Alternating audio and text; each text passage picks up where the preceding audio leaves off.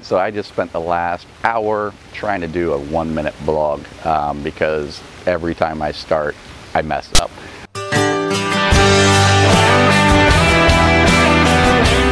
Coming to you guys today from the Dominican Republic here in Punta Cana, where I'm finishing up another destination wedding. We're just getting a little bit of rain here this morning, and it is my last day, so this is the first rain we've seen the whole time, and we were able to get a morning after shoot in before my flight leaves out today. So, but I wanted to do a quick vlog because every time I do a destination wedding, I get a ton of questions about pricing.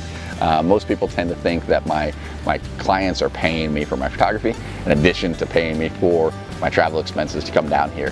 And when I tell people, no, that's actually not true. Most of my clients don't pay me anything. Most people don't believe it. Most people think there's a catch. Most people think there's some kind of gimmick, some kind of sales thing that's going on.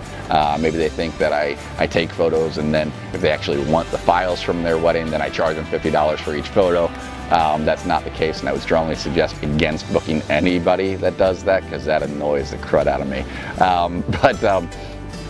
No, so how I work is, because I've been a photographer for the last 11 years, I've been a travel agent for the last 4 years, I combine the two businesses. And as a gift to my clients, when they book their group's travel with me, as long as they hit the guest minimums for each resort, and that's going to vary based off of each resort, basically what they do, as long as they hit the guest minimums, I will gift them my photography 100% for free. So that'll include my travel expenses, that'll include my photography for a rehearsal day, all-day wedding day, optional day after shoot if they want to do it.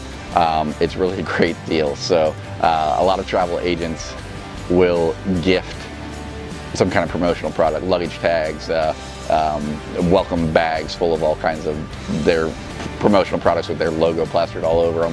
If you're really lucky, you might get a candlelight dinner on the beach or something as a thank you gift for booking them and making them thousands of dollars.